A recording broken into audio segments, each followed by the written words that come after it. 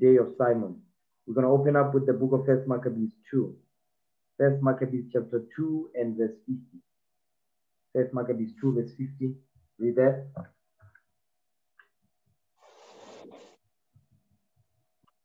First book of Maccabees chapter 2 verse 50.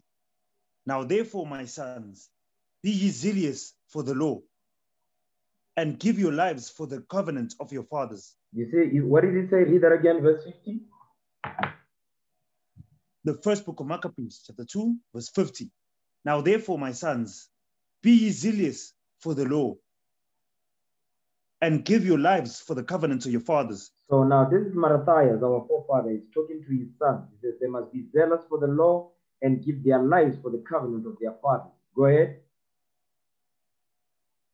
Call to remembrance what acts our fathers did in their time. You see what the commandment was? It says call to remembrance what acts our forefathers did in their time. Meaning you must remember the acts of our forefathers, their righteous acts. You understand? To defend this Bible. Read. Verse 51 again. First book of Maccabees, chapter 2, verse 51. Call to remembrance what acts our fathers did in their time. So shall you receive great honor and an everlasting name. So now when we call to remembrance the acts of our forefathers that they did in their time, it says we will what? We will receive great honor and an everlasting name. Because we would be what? Walking after the footsteps of our forefathers that came before us.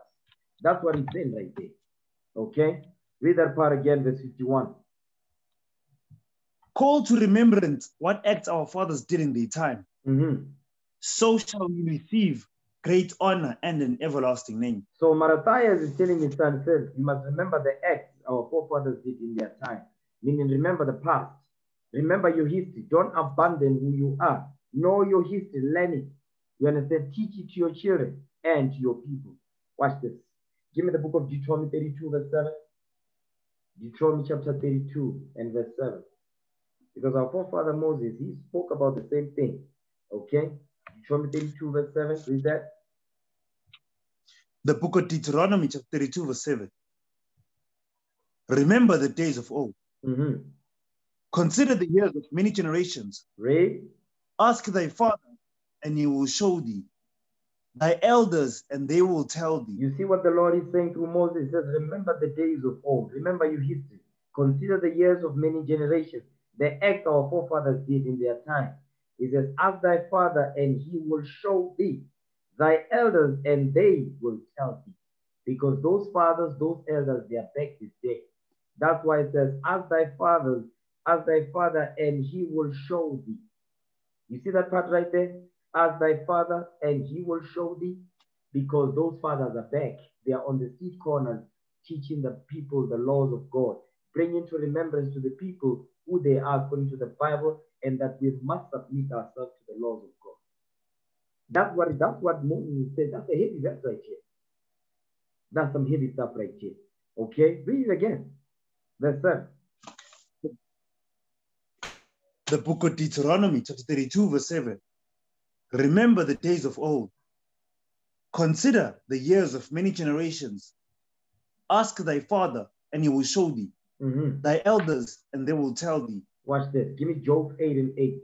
Job chapter 8, verse 8. Because our forefather Job, he spoke about the same thing. So our forefathers, they were very in tune with their history. You understand? Watch this. Job 8, verse 8.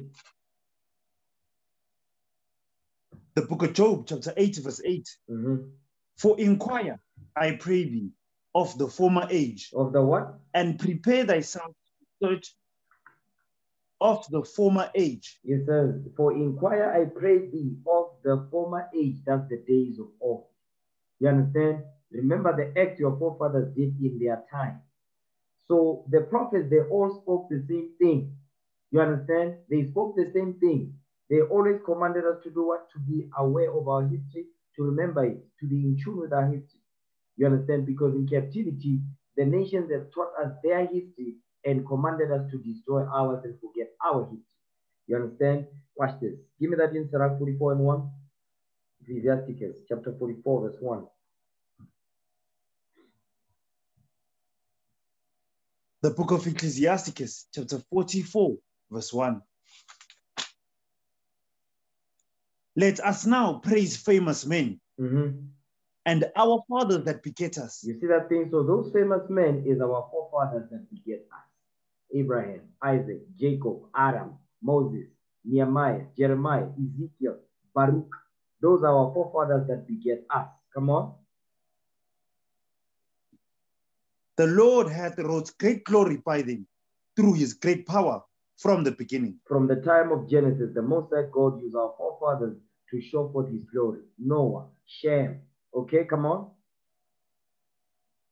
Such as did bear rule in their kingdoms, men renowned for their power. You see that thing? Men renowned. Hold on, wait. Men renowned for their power. It says such as did bear rule in their kingdoms. Because we ruled over great kingdoms once before. That's why it says such as did bear rule in their kingdoms, plural. You understand? Give me that in Ezra chapter 4 verse 20. Ezra chapter 4 verse 20. You see, our history is, listen, there's no history that surpasses ours. There's no people on this earth that surpasses us. We are the greatest people that walk this earth. We are the cream of the crop. Watch this. Ezra chapter 4 verse 20. Read that. The book of Ezra chapter 4 verse 20. There have been mighty kings also over Jerusalem, which have ruled over all countries beyond the river. Ruled over all countries beyond the river. He says, which have ruled over all countries, which did bear rule in their kingdoms, men renowned for their power. That's what we read in Sirach. Come on. And toll, tribute, and custom was paid unto them. Because the nations paid us tax, they paid us toll, tribute, and customs. All of that was paid unto us. Why? Because we was in power. We bear rule in our kingdoms. When the Most High God was with us, when we kept his commandments and glorified him on earth, we ruled over all nations on earth. Go back to Sirach 44 now. Sirach 44, verse 2 again. Now read verse 3. Sirach 44, verse 3. The book of Ecclesiasticus, chapter 44, verse 3. Read. Such as did bear rule in their kingdoms, men renowned for their power. Come on. Giving counsel by their understanding. Read. Carrying prophecies. You see that thing? Those forefathers are back this day. You understand? That's why you be very, very mindful on how you deal. You understand? The Most High God set somebody over you, even if it's a soldier. You better watch yourself. You understand? Because those forefathers, they are back. Your Nahums, your Habakkuk, they are back. Your Micah, they are all back. You understand? Sisters too. You understand? Your Judith, your Sarah. You understand? Your Miriam, they are back. Your Shiphrah, your Pua, they are all back. Judith, they are back this day. Understand that? Read that again. The book of Ecclesiasticus, chapter 44, verse 3. Read. Such as did rule in their kingdoms, men renowned for their power, giving counsel by their understanding, and declaring prophecies. You see that thing? It says men renowned for their power, giving counsel by their understanding of the scriptures, and declaring prophecies. Go ahead. Come on. Leaders of the people by their counsels. You see that thing? That's how they were leaders of the people, by their counsel. Where did the counsel come from? The Most High. The Most High is the one that gave counsel to his men that he set up. Go ahead. And by their knowledge of learning meat for the people. You see that thing? And by their knowledge of learning meat for the people, is good for the people. Okay, come on. Wise and eloquent in their instructions. He says, wise and eloquent in their instructions. How did they instruct the people? They instructed the people by what? By their knowledge of learning. By their knowledge, the laws of God. They didn't think up nothing. They followed counsel that the Lord gave them, and they took the same counsel, they gave it to the people. You understand? So that all Israel may understand and learn this book. Okay? Watch this. Go back to First Maccabees 2, verse 51 again. First Maccabees chapter 2, verse 51.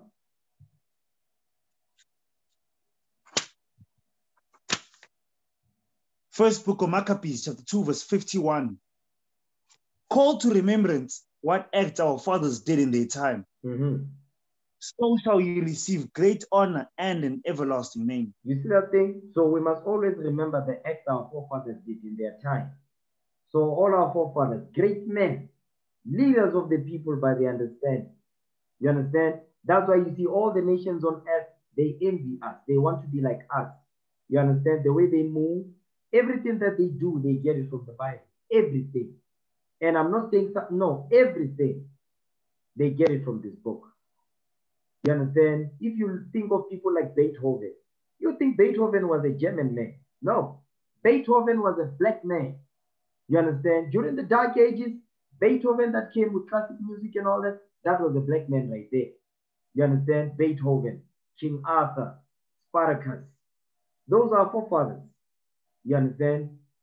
Those are our forefathers. And Mozart. Don't see all these white people that you, those are our forefathers. You understand? Watch this.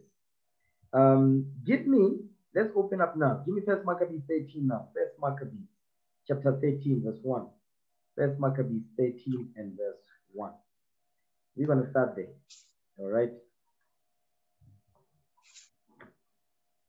First book of Maccabees, chapter 13, verse 1. Read. Now when Simon heard that Typhon had gathered together a great host to invade the land of Judea and destroy it. So now Simon is Marathias' son. Simon is one of Marathias' son. Typhon was a Greek general. Okay, let's go to First Maccabees 2. First Maccabees 2, verse 1. Okay, First Maccabees chapter 2, verse 1.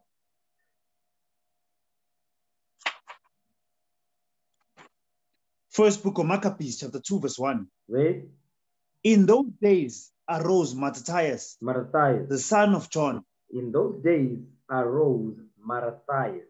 Okay, come on.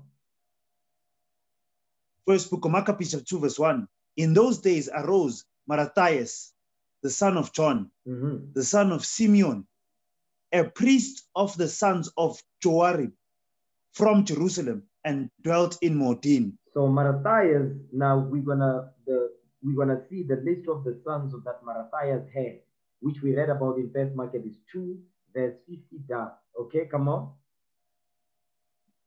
And he had 5 sons. Johanan, called Cadiz. So he had Johanan called Cadiz. Simon called Thasi. Simon, that's the same Simon we are reading about in chapter 13. Go ahead. Judas, who was called Maccabees. Read. Eliza, called Avaran. And Jonathan, whose surname was Aphus. Aphus. And Jonathan, whose surname was Aphus. So you had Judah, you said you had Simon called Thasi, Judas was called Maccabees, Eliezer called Avaran, and Jonathan, whose surname was Aphus. So let's go back. Let's go back to First Maccabees chapter 13. Okay, First Maccabees chapter 13, verse 1 again. First book of Maccabees, chapter 13, verse 1. Now when Simon heard that Typhon had gathered together a great host to invade the land of Judea and destroy it. So now Simon is Matthias' son. You understand? At this point, Judah Maccabee and his brethren, they are dead now. The only one that's left is Jonathan and himself. Jonathan has been taken captive or hostage, you understand, by Typhon. So now watch this. Go back to First Maccabees real quick. First Maccabees 2. First Maccabees chapter 2, read verse 49. First Maccabees 2, verse 49. Watch this. First book of Maccabees, chapter 2, verse 49.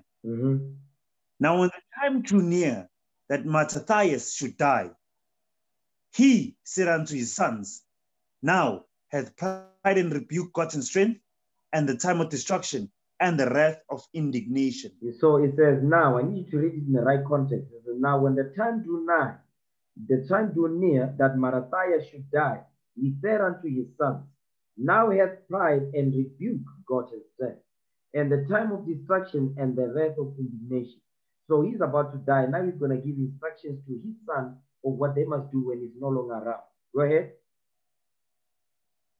Now, therefore, my sons, be ye zealous for the law, and give lives for the covenant of your fathers. It says, give your lives for the covenant of your fathers. What is the covenant? Give me that in Psalm 78. Psalm 78, verse 10. And give your lives for the covenant of your fathers. Okay? This is why we are all here, to give our lives for the covenant of our fathers.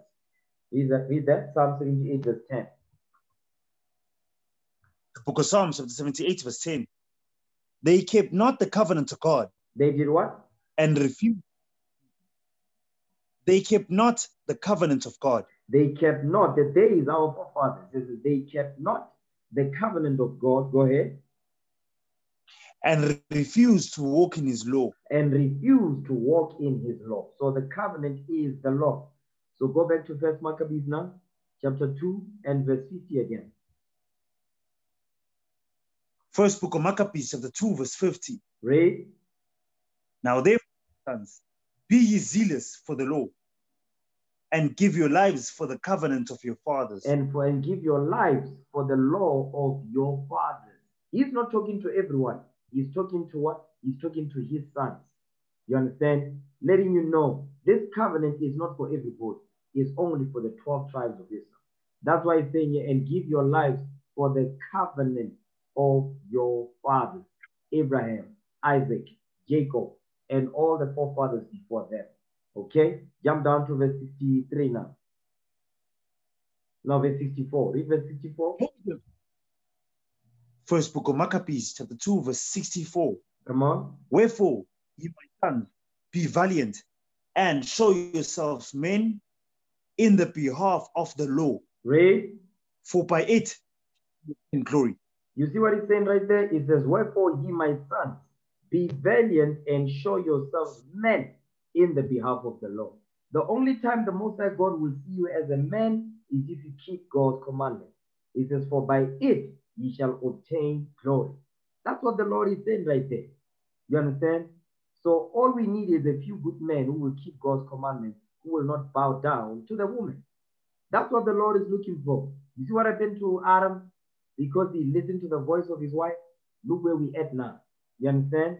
Read. Come on. And behold, I know that your brother Simon is a man of counsel. So Simon is the same Simon that we read about in chapter 13. It says, and behold, I know that your brother Simon is a man of counsel. Okay, so Simon was the brains of the operation. Read that again. First book of Maccabees, chapter 2, verse 65. And behold, I know that your brother Simon is a man of counsel. Read. Give ear unto him always.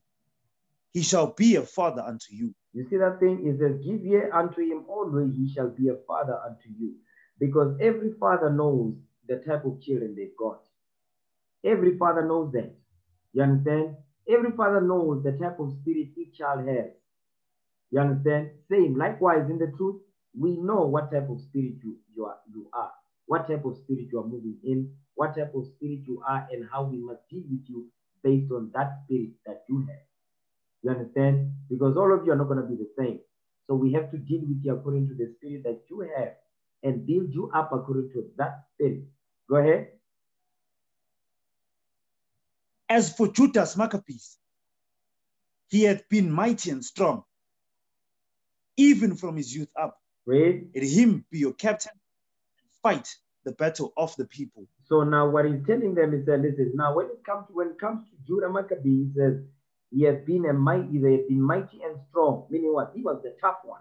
Okay? Even from his youth up, let him be your captain and fight the battle of the people. Go ahead. Verse 67. Take also unto you all those that observe the law. You see what he's saying? And avenge. It says, take also unto you all those that observe the law. So meaning the people that you must surround yourself with is those that observe the law, those that keep God's commandments. That's what he's saying right there.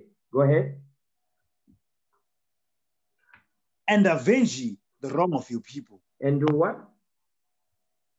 Avenge ye the wrong of your people. So this is the instruction that Matthias is giving to his son. He says, take unto you all those that observe the law and avenge. Avenge. You see that word right there? Avenge. Meaning the Most High God is about vengeance of those enemies that malign us. Our enemies that speak ill of us, our enemies that oppress us, the Most High God is about vengeance upon them. It says, avenge ye the wrong of your people. You understand? But I want to deal with something right there. You see when it says, take also unto you all those that observe the law. Give me that in 1 Maccabees 4 verse 41. Watch this. This is the spirit that Judah Maccabee, our forefather, moved in. Watch this. 1 Maccabees 4 verse 41. Read that.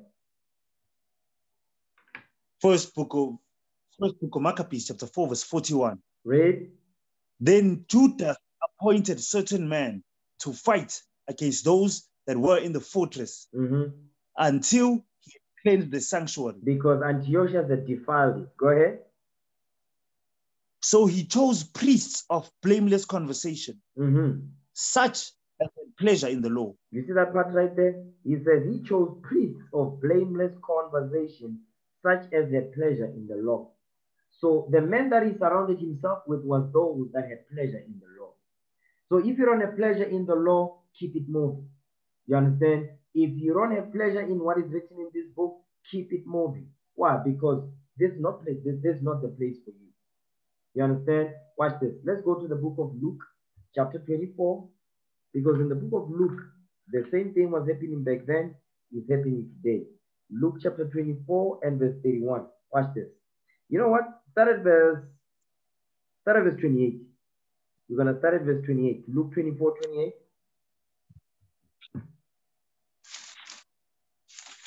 The book of Luke, chapter 24, verses 28. Come on. And they drew nigh unto the village. That's right. Whither they went. Read. And he made as though he would have gone further. Meaning what? He made it as though he was passing, he was not stopping with them. Come on, this is after his resurrection. Read. But they constrained him, saying, abide with us. For it is toward evening, and the day is far spent. Read. And he went in to tarry with them. So now they said, listen, they constrained him and said, no, stay with us. You understand? Abide with us. For it was towards the evening, it's late. The day is far spent. And he what? He stayed with them. Go ahead. Verse 30. And it came to pass, as he sat at meat with them, he took bread and blessed it and brake and gave it to them. You see that thing? This is Christ now. He says, when he sat at meat with them, he says he took bread and blessed it and brake and gave it to them. This bread right here, watch this, read on. Verse 30 was going to tell you what the bread is. It's twofold, but I'm going to explain it on this level. Read, verse 31. And their eyes were open. And their what? Eyes were open. And their eyes were opened. Go ahead. Their spiritual eyes were opened. Read. And they knew him. And he vanished out of their sight. So Christ was just beam me up. He was just teleporting all over the place. Okay, come on. Verse 32. Watch this. And they said one to another, did not our hearts burn within us while he talked with us by the way? Come on. And while he opened to us the scriptures? You see that thing? This is the mindset of our forefathers. Okay, hold on. Okay, read that part again, verse 32. The book of Luke, chapter 1, verse 32. Read. And they said one to another, did not our hearts burn within us while he talked with us by the way? Come on. And while he opened to us the scriptures? You see our forefathers they were always in the scripts. Their conversation was about the scriptures because they found joy in the scriptures. You see that thing right there? That's what brought joy to their spirit. They were not talking about soccer. To hell with that. They didn't care about Pirates or Chiefs. Who's winning this? They didn't give a damn about that thing. Why? Because they delighted in what? In the acts of their forefathers.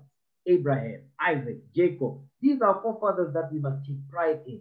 These are men of renown. You understand? Leaders of the people by their counsel. These men, they were wise men and they walked the earth. And today they are back this day. You understand? Watch this. Go back to where was that? First Maccabees, chapter 4, verse 41. First Maccabees, chapter 4, verse 51. The point with this is that when you see the mindset of our forefathers, when they walked with Christ after he was resurrected, it says, did not our hearts burn within us when he walked with us by the way, when he opened unto us the scriptures? You understand? Because they delighted in them. They loved when he was breaking down the scriptures, giving them the sense. So Judah Maccabee, he was surrounded by people like that delight, that had pleasure in God's laws. First Maccabees 4, verse 42 again. First book of Maccabees, chapter 4, verse 42. So he chose priests of blameless conversation, such as had pleasure in the law. You see that thing? Such as had pleasure in the law. Give me Proverbs chapter 3, verse 13 real quick. Proverbs chapter 3, verse 13. Such as had pleasure in the law. Their delight was found in God's commandments. You understand? Proverbs chapter 3, verse 13. Watch this. The book of Proverbs, chapter 3, verse 13. Happy is the man that findeth wisdom. Read. And the man that getteth understanding. You see where your joy is coming from? You see where your happiness comes from? He says, happy is the man that findeth wisdom, and the man that getteth understanding. How do you find wisdom? Watch this. What is wisdom first and foremost? Give me that in Sirach, chapter 19, verse 19. You know what? Give me that in Deuteronomy chapter 4. We'll read this one. Deuteronomy chapter 4 and verse 5. Let's start there. Deuteronomy chapter 4, verse 5. The book of Deuteronomy chapter 4, verse 5. Read. Behold, I have taught you statutes and judgments. I have taught you what?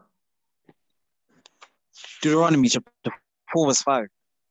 Behold, I have taught you statutes and judgments, even as the Lord my God commanded me, that ye should do so in the land whither ye go to possess it. So now you see what Moses is saying is that I have taught you statutes and judgments. The statutes, these are the bylaws. The judgment is the punishment for breaking these laws. He says, I've taught you statutes and judgments, even as the Lord my God commanded me. Because Moses was commanded to teach us the commandments, the laws, and the judgments for breaking these laws. Go ahead.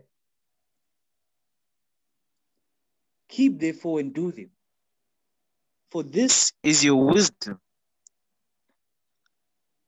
For this is your wisdom and your understanding in the sight of the nations. You see that part right which there? shall hear all these statutes.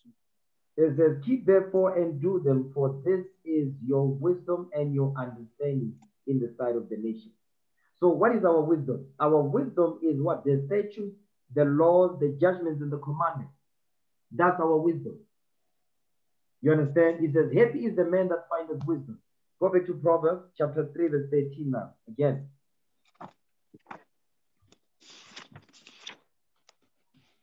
Proverbs 3, verse 13. Come on.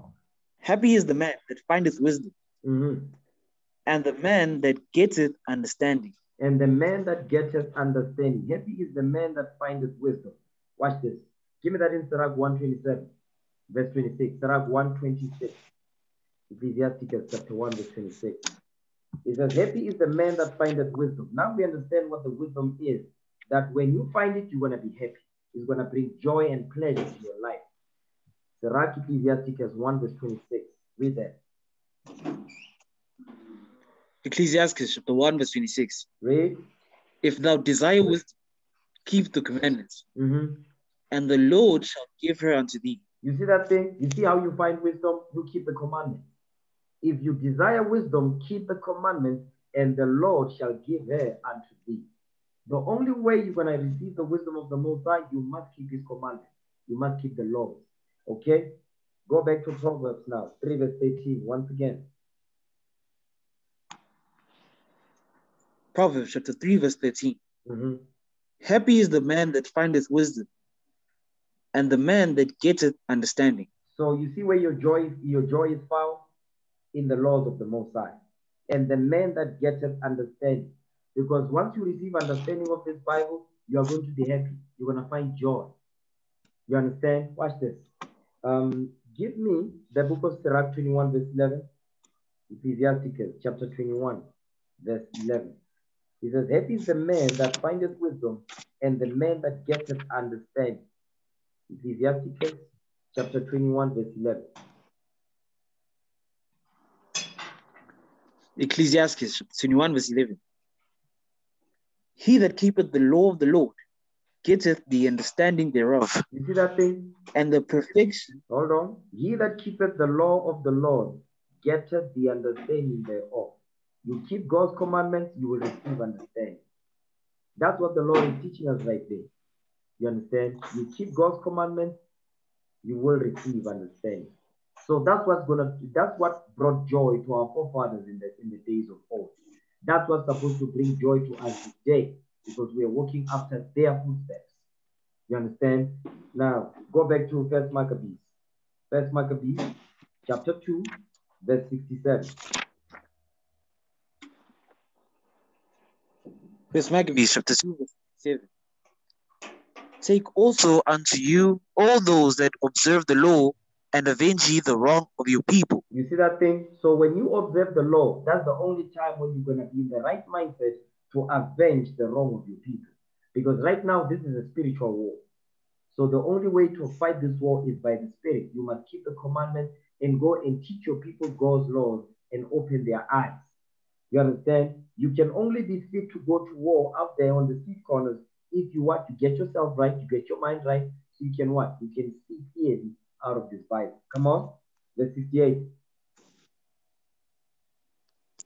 Recompense fully the heathen, and take heed to the commandments of the law. You see what he's saying? It says recompense, pay back fully the heathen. The heathen is our enemy. Those that put us in slavery, those that colonized us, those that oppress us and still oppressing us under apartheid and so forth. Those are the heathen. And take heed to the commandments of the law. Go ahead.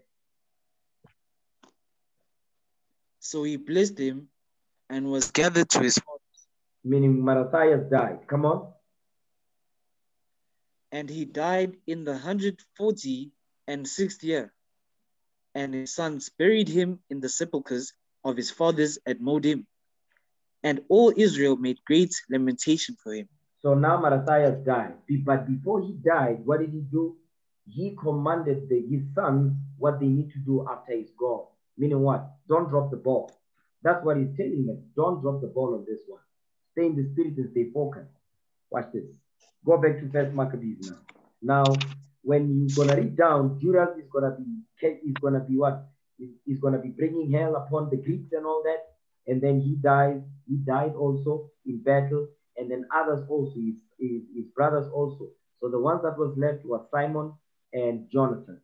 So we're going to deal with our forefather Simon, because it is the day of Simon. Okay, he's gone already, but we must go over it. Okay, First Maccabees chapter 13, verse 1. First Maccabees chapter 13, verse 1. Come on. Now, when Simon heard that Tryphon had gathered together a great host to invade the land of Judea and destroy it. So Tryphon is what? Tryphon was a Greek general. Give me that in First Maccabees 11, verse 39. First Maccabees chapter 11, verse 39. First Maccabees chapter 11, verse 39. Read. Moreover, there was one Tryphon that had been of Alexander's parts afore, who, seeing that all the hosts murmured against Demetrius, went to Simalcu and Simalcu the Arabian,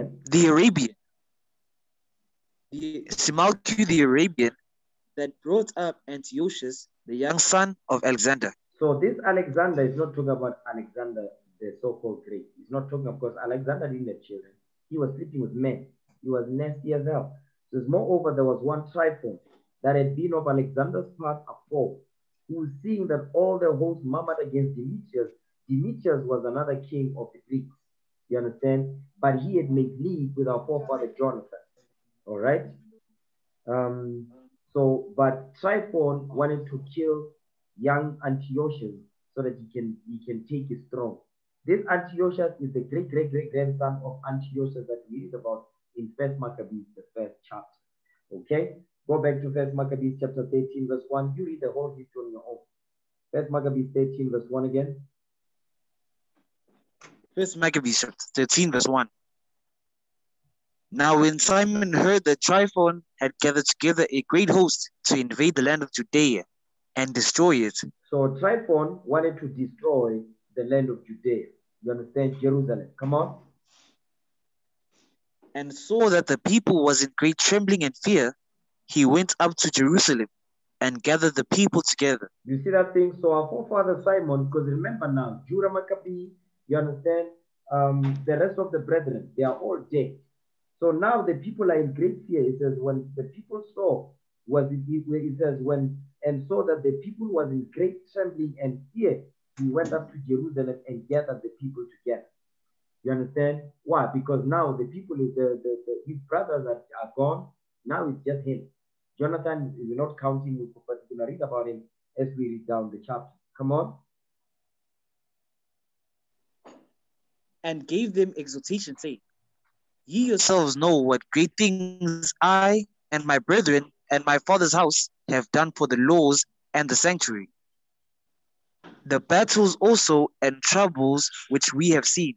So now he's telling the people, he said, listen, you've seen what I and my brethren and my father's house have done for the laws of the Most High and to defend the people. We fought for the people. That's what he's telling them. Because of what? Matthias was a good father. You understand? He taught his sons about war, wisdom, knowledge, and understanding, and about family. He taught them about family. Yes, they were men of war, but they were also family men. Go ahead. By reason whereof all my brethren are slain for Israel's sake, and I am left alone. He says, and I am left alone. So that part right there, when it says, I am left alone, that's why in verse 2, jump back up to verse 2, that's why the people was afraid. Okay, read verse 2 again. First Maccabees chapter 13, verse 2. And saw that the people was in great trembling and fear, and went up to Jerusalem and gathered the people together. He gathered the people together because he saw they were in fear, because the people saw he's the only one that's left. So now they're wondering, wait a minute, Judas is gone, you understand? All the rest of the brethren, they are gone. So now what we going to do? You understand? Watch this. Read on, verse 5. Verse 5.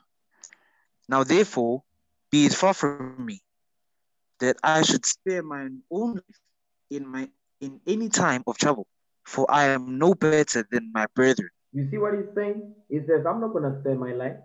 You understand? You know we fought the battle, because it doesn't mean Simon wasn't fighting the battle. He was fighting the battle. The problem is now he's left by himself. You understand? And the people are fearful. So now he went to Jerusalem to comfort them, to encourage them. You understand? He says, listen, now therefore be far from me, that I should spare my own life in my time of trouble, for I am no better than my brethren. He says, I'm going to fight. The Lord is with me. I'm going to be with you. Don't worry about it. Go ahead. Doubtless, I will avenge my nation. You see what he's saying? Doubtless, I will avenge my nation. So he's telling them, without a doubt, the mission is a go. This is going to get done. Go ahead. Doubtless, I will avenge my nation and the saints and our wives and our children. For all the heathen are gathered to destroy us of every malice. You see that thing? It says all the heathens are gathered to destroy us of very malice. Because the heathens, who are the heathens at this point? The Greeks, the white men. It says they were gathered together of very malice. They had ill intent. They had evil intentions to destroy us. So now the people was worried. So Simon is encouraging them. He says, the Lord is with us. We're going to fight. You understand? And we shall win because the Lord is with us. So it is today. Go ahead. Now, as soon as the people heard these words, their spirit revived. Their spirit did what? Their spirit revived. Because why? The people was fearful. The people was scared. That's why it says that their spirit revived. You understand? Jump back up to verse 2 again. First Maccabees chapter 13 verse 2. And gave them exhortation. First Maccabees chapter 13 verse 2. And saw that the people was in great trembling and fear. He went up to Jerusalem and gathered the people together. You see that thing? Because the people was fearful. So in verse 7, he's what? He's encouraging them. He's exhorting them. That's why it says, after he spoke the words that he spoke, he says their spirit revived. Read on. Verse 8. First book of Maccabees, chapter 13, verse 8. And they answered with a loud voice, saying, Thou shalt be our leader instead of Judas and Jonathan thy brother. So now you see, now Jonathan is coming into the picture. He says, you're going to be our leader instead of Judas, because Judas is gone. It says, and Jonathan thy brother. Because where's Jonathan? We're gonna go into our forefather Jonathan. You understand? Because Jonathan, don't get it. Jonathan was a mighty man. Watch this. Give me First Maccabees chapter 12. First Maccabees 12 verse 1. First Maccabees. We're gonna touch on our forefather Jonathan just for a second. Okay, First Maccabees 12 verse 1. First book of Maccabees chapter 12 verse 1. Now when Jonathan saw that the time served him, he chose certain men and sent them to Rome to confirm and renew the friendship that they had with them. Read. He sent letters also to the Lacedaemonians. Lacedaemonians is the Spartans. Spartans, those were black people. Don't be surprised when the white man is painting their images white and all that. No. The Spartans in that movie 300, that was us. You understand? That was our people right there, the Lacedaemonians. Read that part again, verse 2. First book of Maccabees 12 verse 2. Read. He sends letters also to the Lacedaemonians and to other places for the same purpose. So now what Jonathan was doing, Jonathan was renewing the friendships with our forefathers, the Lacedaemonians. You understand? Because the Lacedaemonians were a military wing in Greece. Those are our forefathers. They were the elite military group. You understand? The Lacedaemonians. So Jonathan was writing to them to renew the friendships which they had. You understand? Read on, verse 3. And they went unto Rome and entered into the Senate and said, Jonathan, the high priest, and the people of the Jews sent us unto you, to the end ye should renew the friendship which ye had with them, and league, as in former time. You see that thing? It says we must renew the friendship which we had aforetime, because we got disconnected. Jump down to verse 5.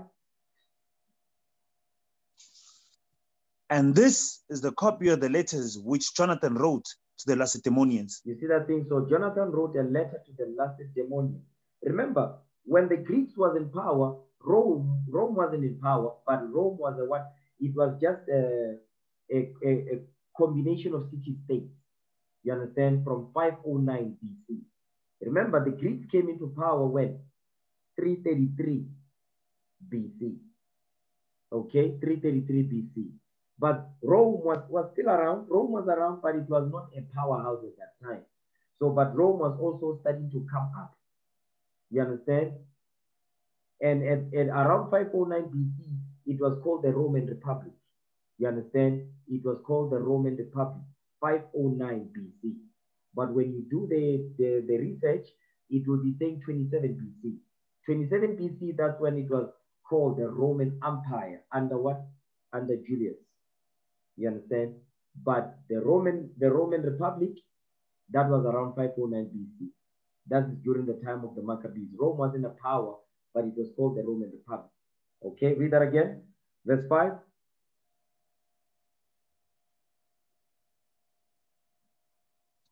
Come on. First book of Maccabees, chapter 12, verse 5. Read. And this is the copy of the letters which Jonathan wrote. Read. Which Jonathan wrote to the Lacedaemonians. Come on. Jonathan, the high priest, and the elders of the nation, and the priests, and the other people of the Jews, unto the Lacedaemonians, their brethren, send greeting. You see that thing? It says, unto the Lacedaemonians, their brethren, send greeting. So the Lacedaemonians, they are brethren to us. You understand? Jump down to verse 19 now. And this is the copy of the letters which Oniris sent. Read. Arius, king of the Lacedaemonians. Read. Arius, king of the Lacedaemonians, to Onias, the high priest, greeting. It is found in writing that the Lacedaemonians and Jews are brethren. You see that thing?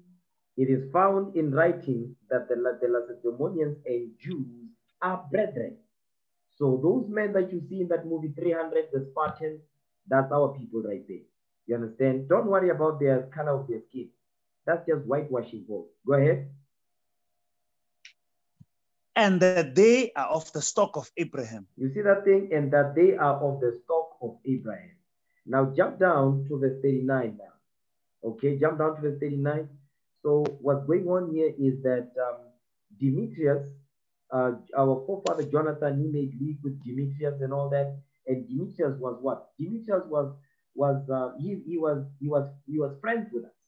You understand? He was the king. But there were others in the Greek kingdom, you understand, that did not want to do anything with us. One of those people was Tryphon. You understand? Tryphon despised us. You understand? So read verse 39. First Maccabees 12, verse 39. Read that. First book of Maccabees, chapter 12, verse 39. Now Tryphon went about to get the kingdom of Asia and to kill Antiochus the king, that he might set the crown upon his own head. So now Tryphon, he was a Greek general, you understand? He wanted to kill Antiochus to take his crown so that he can sit in his stead. You understand? Come on. Howbeit, he was afraid that Jonathan would not suffer him. He was afraid. You see that? Tryphon was afraid of our forefather Jonathan. Jonathan didn't play games, okay? Read on. And that he would fight against him. Wherefore, he sought a way how to take Jonathan, that he might kill him. Read. So he removed and came to Bethsan. So what Tryphon wanted to do, he realized that he can't kill Antiochus so he can sit on his throne, because he knew that Jonathan wasn't going to agree to that thing. You understand? Because there was a league of amity amongst us and the Greeks. This is under the Roman Republic. The Roman Republic, you understand, and the Greeks was in power. We made a league with the Edomites at that point. Demetrius was one of them. You understand? Jonathan had made a league with Demetrius. Okay, come on. Then Jonathan went out to meet him with 40,000 men, chosen for the battle, and came to Bethsan. You see that thing? So Jonathan, our forefather, he came with 40,000 chosen men of war. So he was what? He was 40,000 deep when he went to meet Tryphon. You see that thing? Our forefathers didn't play games. So all these Christian church boys and all of that be wearing tight pants and pink socks and white shoes and all of that with their hair blonde.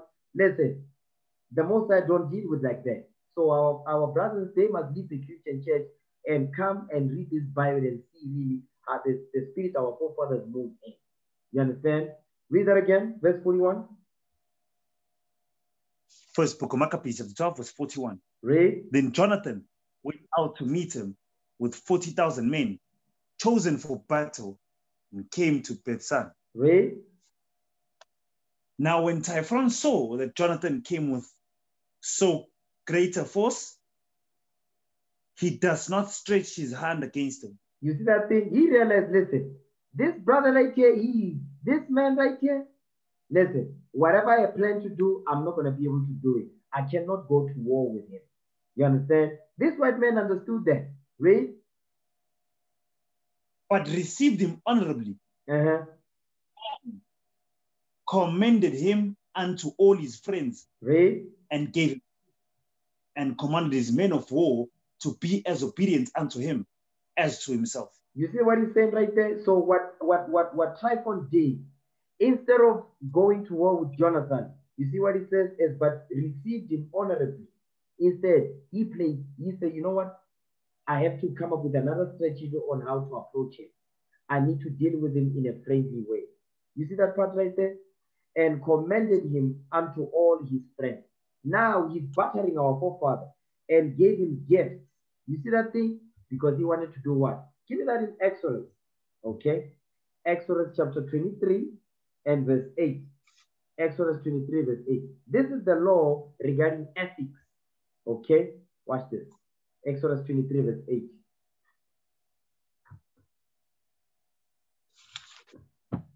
The book of Exodus, chapter 23, verse 8. And thou shalt take no gift. Thou shalt take no what? Gift. Thou shalt take no gift, meaning bribes. Because that's what Tryphon was doing for our forefather Jonathan. He was trying to bribe him. He was battering him. You understand? Come on. For the gift blinded the wise. You see that thing right there? For the gift blinded the wise. The gift blind the wise. Read.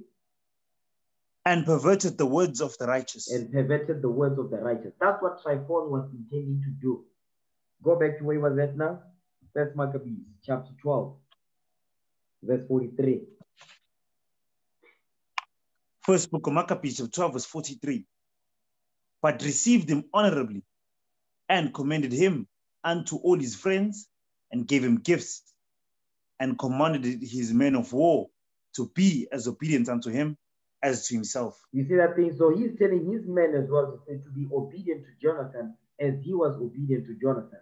But this whole thing was just what he was a front. He was pretending. Go ahead, come on. And to Jonathan also he said, why hast thou put all these people to so great trouble, seeing that there is no war betwixt us? You see what he's saying? He says, why did you bring so many men? Why did you bring 40,000 men of war? You understand? Because seeing there's no war between us. So now he's making it seem like Jonathan is crazy. You understand? That's what he's making it seem like. He says, you didn't have to go through so much trouble to bring all these men here because there's no war between us. You understand? Come on. Therefore, send them now home again, and choose a few men to wait on thee, and come thou with me to Ptolemy.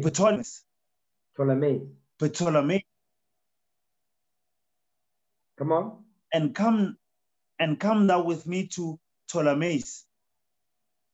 For I will give it thee and the rest of the strongholds and forces, and all that have any charge. As for me, I will return and depart, for this is the cause of my coming. So now he's lying. He said, the reason why I came was to give you Ptolemais. Ptolemais was a land that it can be conquered. So he's telling Jonathan, he said, the reason why I actually came was so that I can give Ptolemais into your hand. You understand? He says, for this is the cause of my coming.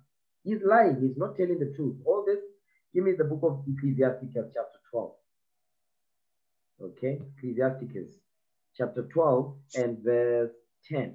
Watch this.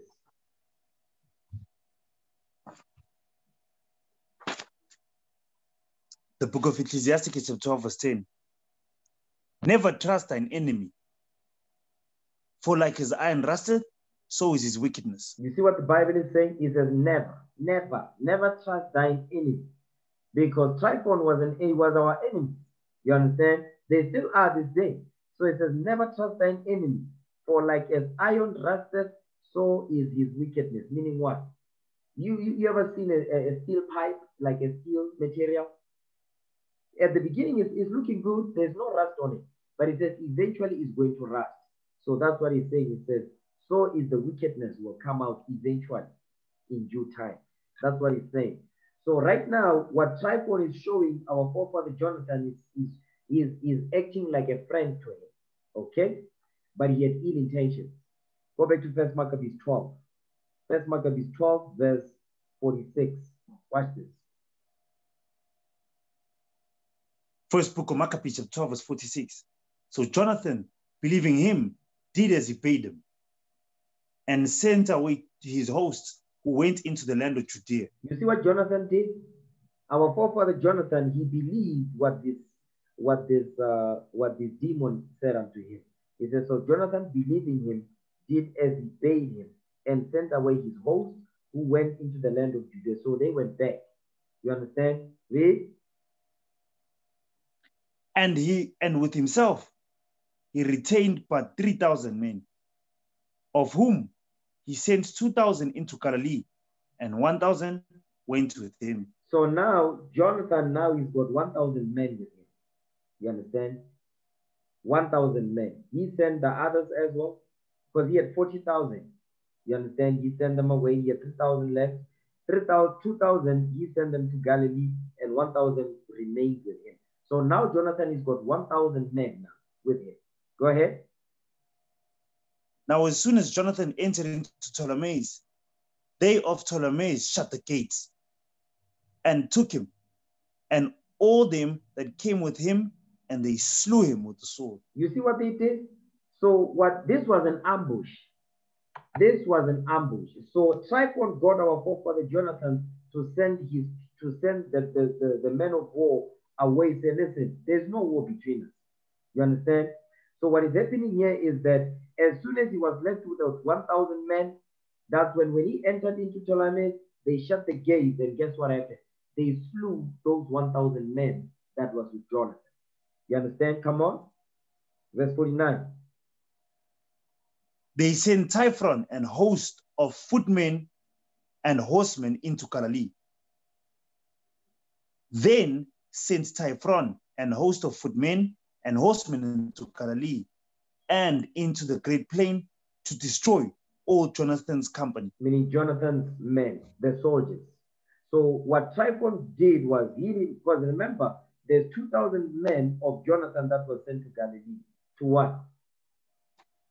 To protect the city. You understand? So now what's going on here is this. Now Tryphon knows how many men are in Galilee. You understand? The garrison. He knows how many men. Because the worst thing you can do is to give the number of how many men is in your army. So what is going on here says, then sent Tryphon and host of footmen and horsemen into Galilee, into the great plain, to destroy all Jonathan's company. How many was they? 2,000 men. Remember, the rest went back to Judea. They are in the south now. Okay? Jump down to verse 53. Then all the heathen that were round about them sought to destroy them. For said they have no captain, nor any to help them. Now therefore let us make war upon them and take away their memorial from among men. You see that thing? So now Tryphon is sending, because remember, Jonathan is not dead. Jonathan is not dead at this point. Jonathan is taken hostage. They killed his men, but he was kept alive. You understand? Now he's sending a message out to say, listen, they have no captain, you understand, nor any to help them. Now therefore let us make war upon them and take away their memorial from among men. That's what the nations have been doing to us. You understand? They are still doing the same thing to us today. But today is a new day, because the Lord is raising new leaders now. A new breed of leaders is raising up. You understand? And our weapon of war is this Bible. Understand that this is our war, the weapon of our warfare, right here. To see through what the heathens are planning to do to us and what they are doing to our people these days, so our people can know this book and come out of the Christian church, politics, democracy, Islam, so-called economics and all of that, because that's not going to deliver our people out of captivity and slavery. That's not going to do it. The laws of God will. We keep God's commandments. When the Lord returns, we will be delivered if we endure until the end. So now when you notice here, they have no captain and all of that. That's why now Simon is raising up. Because Simon was fighting with Judas in battle and all of that, but now he's the only one left. That's why First Maccabees chapter 13, now we go through the day of Simon. Because now Simon is like, I'm the only one left. Okay, the mission is a go. We're gonna what? We're gonna fight with our enemies and we shall win because the Lord is with us. Okay? First Maccabees now, chapter 13. First Maccabees chapter 13 and verse 8. First book of Maccabees, chapter 13, verse 8. And they answered with a loud voice, saying, Thou shalt be our leader instead of Judas and Jonathan thy brother. Because Jonathan is gone now. He's not dead, but they took him. Read. Fight thou our battles, and whatsoever thou commandest us, that we will do. You see that thing? And whatsoever thou commandest us, that we will do. You see, a lot of the times, man, because there's no actual physical war that's going on, that's why brothers, when you give them command, you say, listen, brother, you need to do X, Y, and Z. You see counsel, you don't apply the counsel because you don't have, you don't see people dropping dead around you. You see, our forefathers, during the time of that physical warfare that was going on, they understood, listen, whatsoever thou commandest us, that we will do. They understood what? If we don't follow counsel, guess what's going to happen? When we go to war, definitely I'm going to be a casualty of war. That was the thought process. So in order to avoid that I do not become a casualty of war, I'm going to follow command. I'm going to follow counsel. I'm going to follow the right steps for the counsel. You see that thing? That was the mindset of our forefathers. Today is a spiritual war. The minds of the people is what is imprisoned. You understand? So when you look at the condition of your people, listen, that's the congregation of the dead. Our people don't know who they are. They lost their culture, identity. Our people have an identity crisis. That's why you see your Kanimbaus, they are what? They bleach their skin now. She looks like a white woman. Now she put a blonde weave on her head. What is that called? Self-hatred. Because she don't know that she's Israel. That's the point. So these are the dead bodies that you see. Spiritually dead, the walking dead. That's our people. Our job is to get them out of that mental imprisonment before the Lord returns. Go ahead. Verse 10. Come on. So then he gathered together all the men of war and made haste to finish the walls of Jerusalem, and he fortified it round about. So Simon fortified the city because he knew now is wartime. So war was on Simon's mind. You understand? He fortified the city round about and he set the men up. Okay, come on. Also he sent Jonathan, the son of Absalom, with him a great power to Joppe, who casting out them that were therein, remained there in it. Read.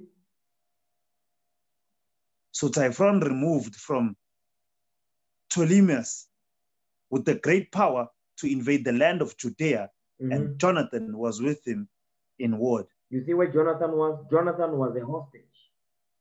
So now Jonathan is a hostage, and Typhon now he left Ptolemais. Where did he go? He went into the land of Judea. You understand? He went into the land of Judea with a what? With a great army to invade it. Go ahead. But Simon pitched his tent at Adida, over against the plain. Meaning what? Simon, he got wind that Typhon is planning to do what? To bring war in Judea. Read.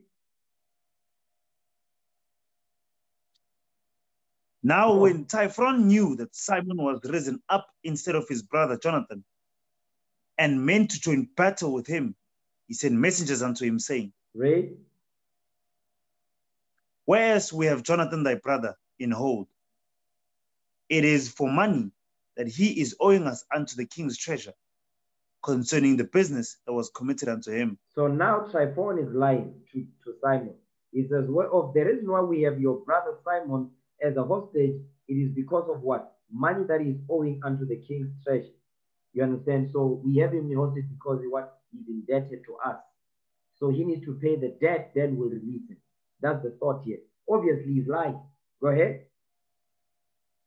Wherefore, now send 100 talents of silver and 2 of his sons for hostages. You see what he's saying? That we... He's saying, listen, in order for us to release Jonathan, he says what? Send 100 talents of silver, meaning money, and 2 of his sons for hostages. So he says 100 talents of silver and his 2 sons, meaning Jonathan's 2 sons. Read. That when he is at liberty, he may not revolt from us, and we will let him go. You see what they're saying? It says when he's free, he's not going to revolt. So what we want is a down payment. We want to give us 100 talents of silver and his 2 sons. You understand? Come on. Hereupon Simon, albeit he perceived that they spake deceitfully unto him, Read. yet sent he the money and the children, lest peradventure he should procure to himself great hatred of the people. So now what Simon, our forefather, is like, you know what? Because he picked up that obviously this is a lie. There's no such thing going on. They have him, but the reason why they have him is they want to use him as bait so that they can come and invade. So that's why he fortified the city, you understand, in verse 10. But what Simon did, he said, you know what? I'm going to send the money and the children, because Simon understood that Tryphon is not going to let Jonathan go. He understood that, because remember what was Tryphon's motive behind doing this? He wanted to kill Antiochus so he can sit on his throne. That is the reason why he's doing this. So, and he understood that Jonathan was not going to agree to this thing. So I need to kill Jonathan so I can have free access to this guy. You understand? So, but he sent the money anyway. He sent the money and his 2 sons. It says, lest peradventure he should procure to himself great hatred of the people. Because guess what was going to happen? If he had he not sent the money and the sons, the people, because he knew that they were going to kill Jonathan anyway. But he sent the money and the 2 sons so that when they kill Jonathan, you understand, and his sons, the people are not going to blame him. But had he not sent it, guess what's going to happen? Had they killed him, because they were going to kill him anyway, guess who they were going to blame? They were going to blame Simon. It says, it's his fault Jonathan and his sons are dead. You see that thing? That's why it says Simon was a man of counsel. He was a man of wisdom. You understand? Read. Who might have said, because I sent him not the money and the children, therefore is Jonathan dead. Read. So he sent them the children and the 100 talents. Howbeit, Tryphon dissembled, neither would he let Jonathan go. So he didn't let Jonathan go, come on. And after this came Tryphon to invade the land and destroy it, going round about by the way that leadeth unto Adora. Read. But Simon and his host marched against him in every place wheresoever he went. So wherever Tryphon went, he found a garrison. He found the city fortified because Simon did that thing. So that's why it says, wheresoever he went, where it says Simon and his host marched against him in every place wheresoever he went. So wherever Tryphon went, he found the city fortified with the men of war. You understand? Come on. Now they that were in the tower sent messengers unto Tryphon, to the end that he should hasten his coming unto them by the wilderness, and send them victuals. You see that thing? Because guess what?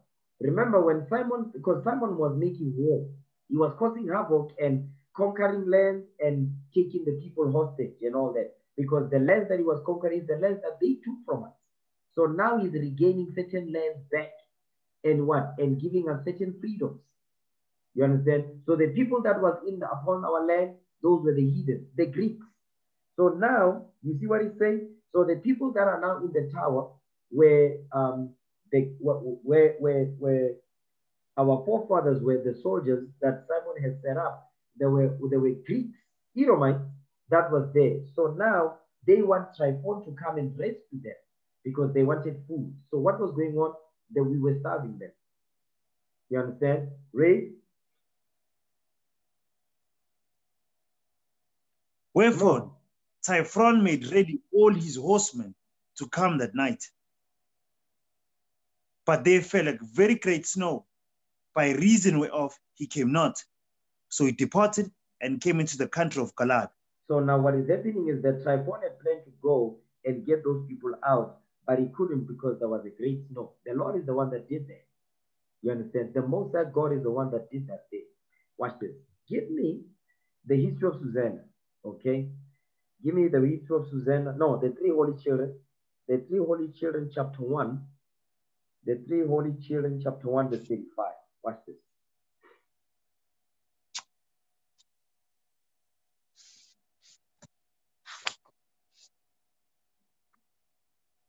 Come on. The three holy children, chapter 1, verses 35. Oh, ye works of the Lord, bless ye the Lord, praise and exalt him above all forever. Read. O ye heavens, bless ye the Lord, praise and exalt him above all forever. So now it says, all ye works of the Lord, bless ye the Lord, praise and exalt him above all forever. So the works of the Lord, watch this, jump down to verse 45, read verse 45. The three holy children, chapter 1, verses 45. O ye winter and summer, bless ye the Lord, praise and exalt him above all forever. So how does winter blesses the Lord? Because the season, when the season enters, when winter enters, when the winter season comes through, which is where we at now, winter is blessing the Lord. It's a season that blesses the Most High. You understand? It says, "O ye winter and summer." Summer is a season. When summer comes, is what is exalting and praising the Lord. Bless ye the Lord, praise and exalt him above all forever. Read on. O ye dews and storms of snow. And what? Bless ye the Lord, and storms of snow. It says, "O ye dews and storms of snow." Read. Bless ye the Lord. Praise with him above all forever. You see that thing right there? So when there was a snow, when Tryphon was supposed to go over to get the people out from the tower, the Most High God, the snow came down. That was the Lord. That was the snow blessing the Lord, preventing Tryphon from doing what he wanted to do. It was of the Lord. You understand? Go back to 1 Maccabees chapter 13. 1 Maccabees chapter 13, verse 22. Again. First book of Maccabees, chapter 13, verses 22. Read. Wherefore, Tryphon made ready all his horsemen to come that night, but there fell a very great snow. So by reason whereof he came not. So he departed and came into the country of Galaad. Galaad, that's Greece, that's Galatia. Go ahead. Now when he came near to Bascama. Come on. Now when he came near to Bascama, he slew Jonathan, who was buried there. You see that thing? So Tryphon, when he realized that he couldn't go, you understand? He couldn't go to Adora. He realized, you know what? I'm gonna kill Jonathan now. So he killed Jonathan and buried him there, near to Bascama. These are the cities in Greece. Okay. He says, and when he came to Bascama, he slew Jonathan, who was buried there. So he buried him there, and they kept it moving. Watch this. Come on. Afterward, Tryphon returned and went into his own land. Come on. Then sent Simon and took the bones of Jonathan his brother and buried them in Modin, the city of his fathers. But that's where our forefather Matthias died at. You understand? The city of Modin. Read verse 26. And all Israel made great lamentation for him and bewailed him many days. So now they were mourning for Jonathan's death because Jonathan is dead now. Tryphon has killed him. Okay, come on. Simon also built a monument upon the sepulchre of his father and his brethren, and raised it aloft to the site with hewn stone behind and before. So what is going into here is a what? Is is a tomb. Okay, so what is going on is you see it says they built hewn stone. Okay, it says with hewn stone behind and before. Come on, watch this, verse 28. Moreover, he set up 7 pyramids. He did what? One against set up 7 pyramids. He set up 7 pyramids because the pyramids, we use the pyramids for what? To bury our people.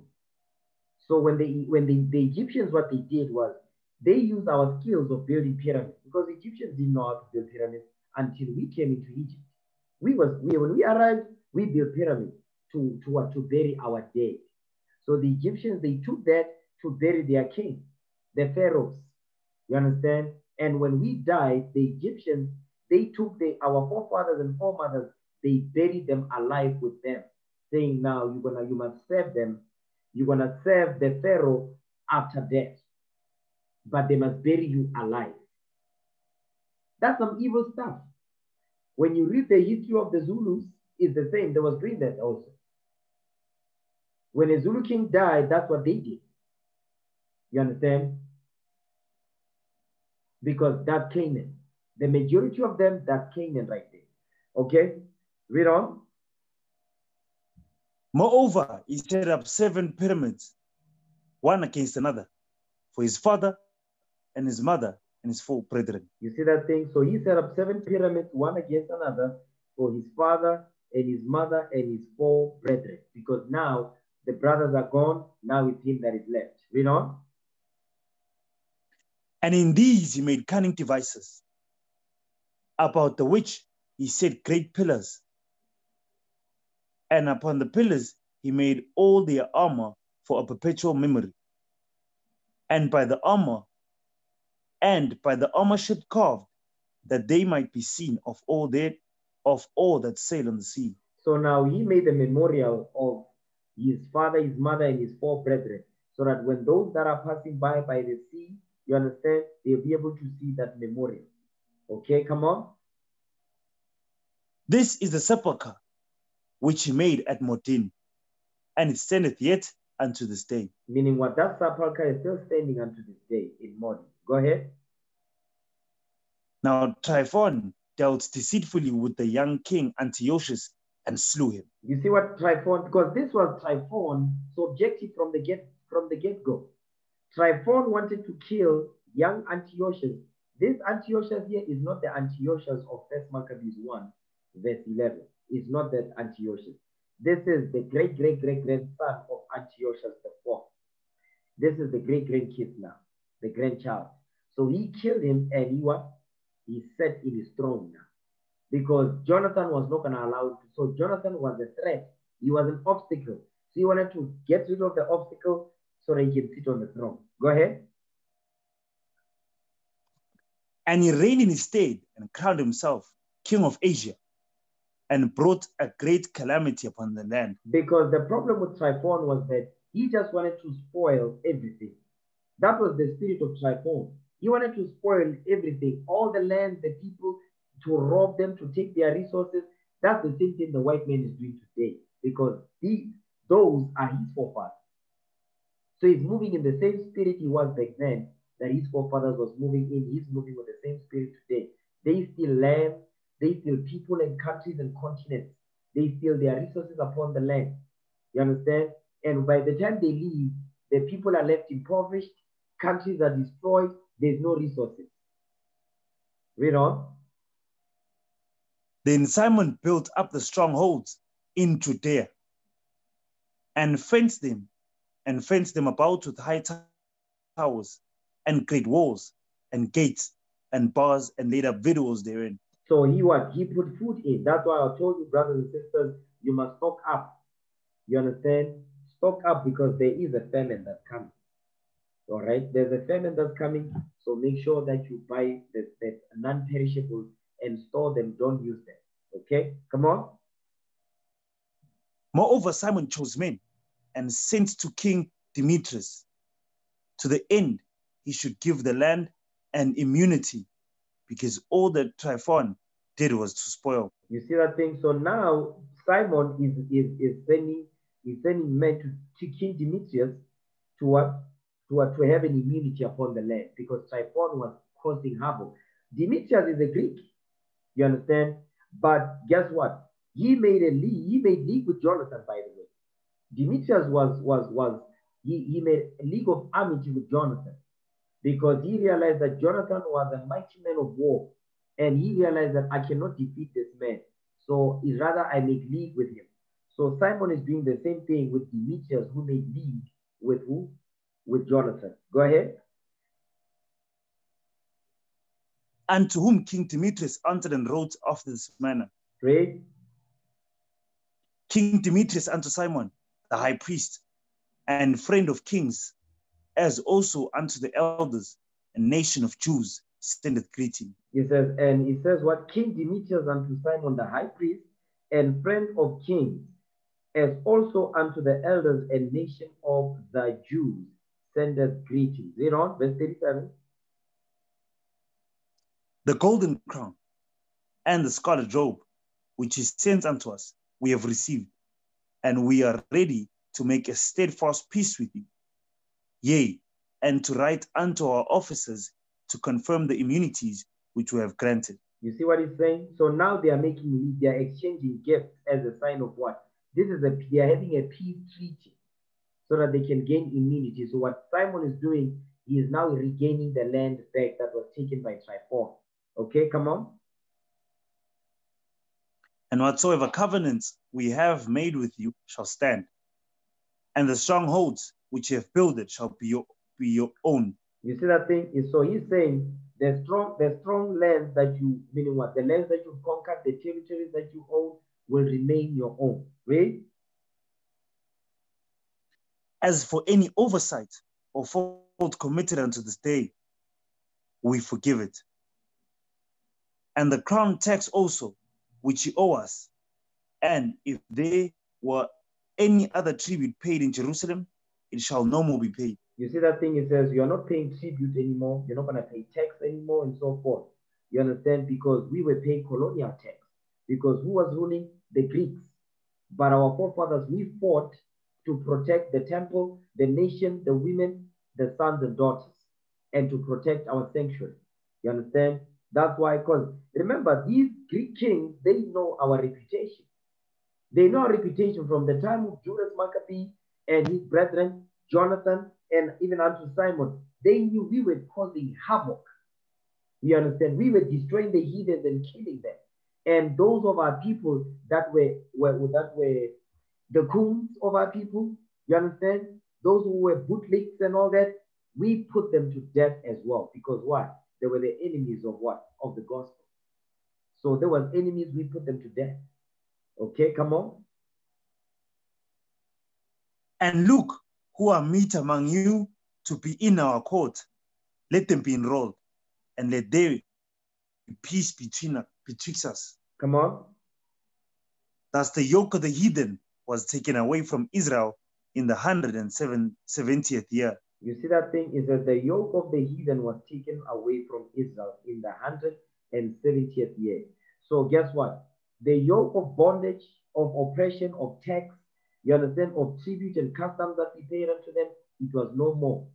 Because of the acts our forefathers did to bring us the freedom that we had back then. You understand that? Come on.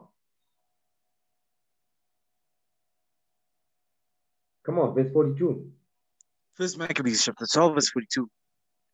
Then the people of Israel began to write in their instruments and contracts, in the first year of Simon the high priest, the governor and leader of the Jews. So Simon was the governor and he was the leader of the Jews. That's what Simon was.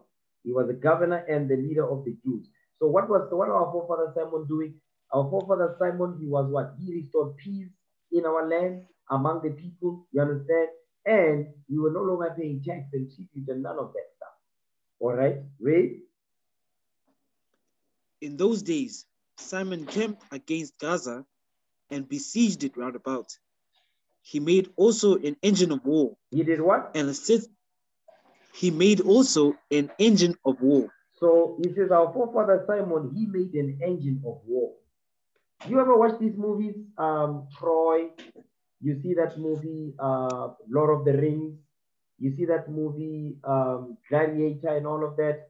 So they call it a Trojan horse, because in that Trojan horse they would use the Trojan horse to bring down the gates of the city. And once they bring down the gates of the city, the people came out of that Trojan horse, and then they invaded the city and destroyed and slew men, women, and children. That is what our forefather Simon did. So today, when you look at all the wars that were fought and all that, this engine of war, he's the one that invented our forefather Simon. Our forefather, this forefather right here, this forefather didn't play games. Understand that thing. He was a man of war. Okay, come on. And they that were in the engine leaped into the city, whereupon. No, read verse 43 again. Apologies. First Maccabees, chapter 13, verse 43. In those days, Simon camped against Gaza and besieged it round about. He made also an engine of war, and set it by the city, and battered a certain tower, and took it. You see what they did? So he battered a tower, and then once the tower was destroyed with this engine of war, what happened next? Verse 44. And they that were in the engine leaped into the city, whereupon there was a great uproar in the city. You see that thing? So after they destroyed that, remember at this point, what is Simon doing? He's in Gaza. Guess where? Gaza Strip. You see what's going on right now in Gaza Strip with Hamas, the Palestinians, the Palestinian Arabs, and the white people that call themselves Jews, Amalek in Jerusalem.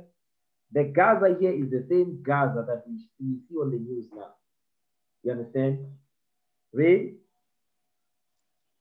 Insomuch as the people of the city rent their clothes and climbed upon the walls with their wives and children, and cried with a loud voice, beseeching Simon to grant them peace. You see what Simon was doing? Simon was destroying.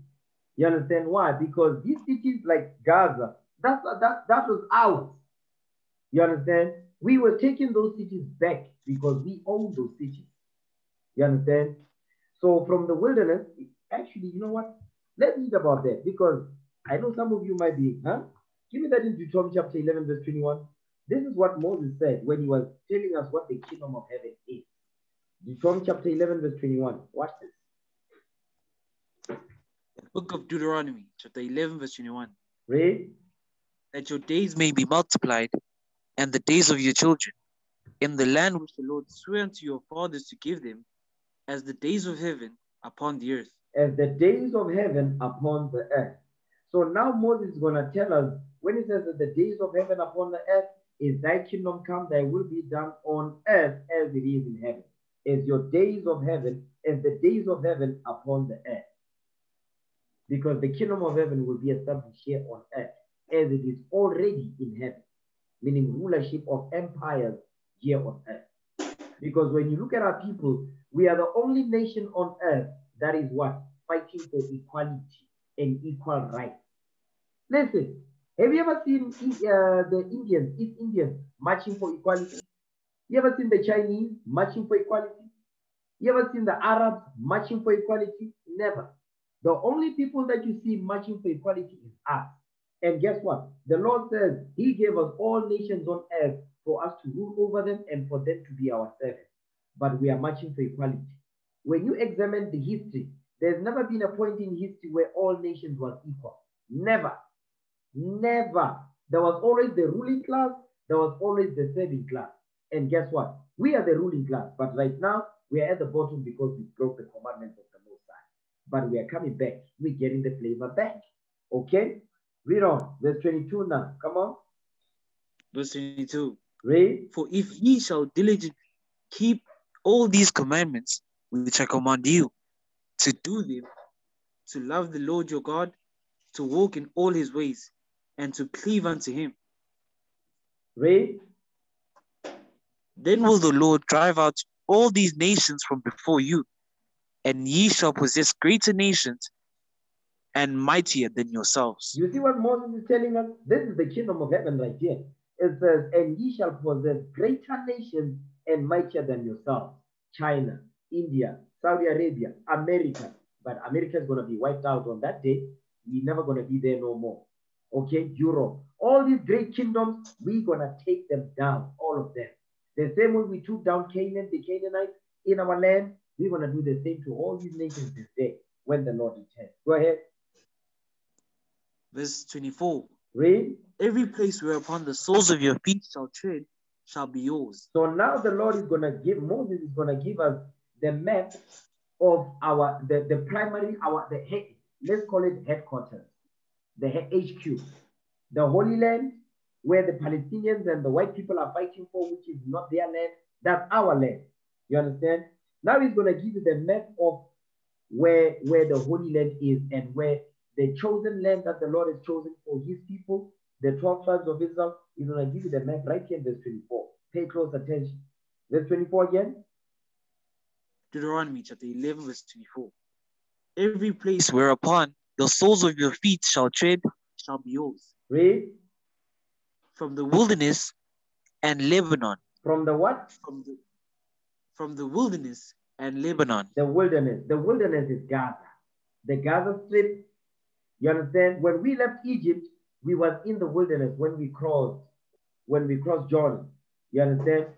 So the wilderness, that's Gaza. That Gaza Strip, that's the wilderness. When you look at the map of Africa, you see, when you go to Jerusalem and all that, you'll see Gaza. That's the wilderness. That's why Simon, go back to 1 Maccabees now. 1 Maccabees chapter 13. Okay. 1 Maccabees chapter 13. What verse we at? Chapter 13, read verse 45 again. 1 Maccabees chapter 13, verse 45. Read. Insomuch as the people of the city rent their clothes and climbed upon the walls with their wives and children and cried with a loud voice, beseeching Simon to grant them peace. So now the people that was in Gaza, jump up to verse 43, because that's where Gaza is mentioned. You understand? 1 Maccabees chapter 13, verse 43. In those days Simon camped against Gaza. Read. And besieged it round about. He made also an engine of war and set it by the city and battered a certain tower and took it. So Gaza is the wilderness in Deuteronomy chapter 11 verse 24. That's the Gaza Strip. That's also part of our land that the Most High God promised unto us. So now in that land, there was the Greeks that were staying there. White people. Today the Palestinians and Amalek. White people. Go back.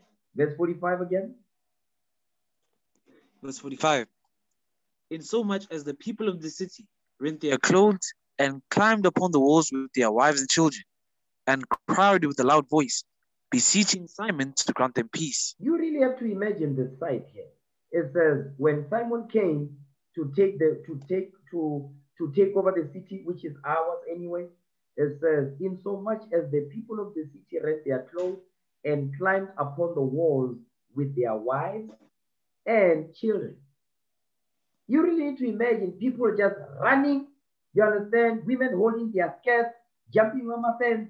Listen, that is what was going on when Simon showed up on the scene. Okay? We put our enemies to flight. You understand? Come on. And they said, deal not with us according to our wickedness, but according to thy mercy. You see what he's saying? He says, deal not with us according to our wickedness, because they know that they were wicked, but according to thy mercy. Now they are begging for mercy. They should. And they are going to beg for mercy when the Lord returns. Read on. So Simon was appeased toward them and fought no more against them, but put them out of the city and cleansed the houses wherein the idols were, and so gathered into it with songs and thanksgiving. No, he says, and so entered into it with songs and thanksgiving. So when Simon kicked the heathens out, you understand, and he took their idols, because when they were in the land, they were practicing idolatry. Like today, if you look at the land today in Israel, You see what's going on today in Israel? Give me that in Revelation 2 verse 9. Real quick. I want to show you something. Revelation 2 verse 9. In the land of Israel today, there's two nations that are fighting for a land that doesn't belong to either of them. Okay? That's why today there's bombs going on in Gaza, okay, and in Israel. Revelation 2 verse 9. Watch this. Revelation chapter 2 verse 9. I know thy works and tribulation and poverty, but thou art rich. And I know the blasphemy of them which say they are Jews and are not, but are the synagogue of Satan. So the people that are in the land today calling themselves Jewish, they are not the Jews. They are the synagogue of Satan. Watch this. Give me the book of Luke chapter 1 verse 5. Because those people in our land today, who are they? Because yes, they are white people. They are all Edomites. But we need to understand who do they descend from? Because Esau, they descend from Esau.